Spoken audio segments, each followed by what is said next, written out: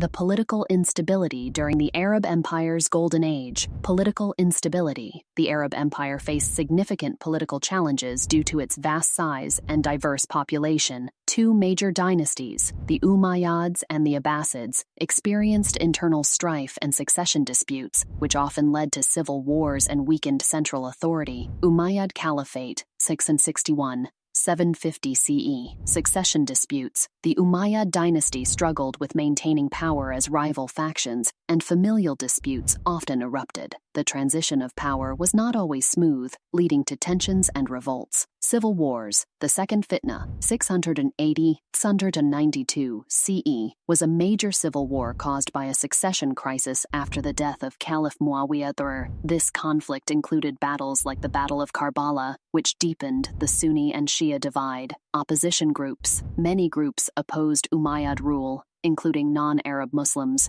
who felt marginalized. This dissatisfaction eventually contributed to their downfall.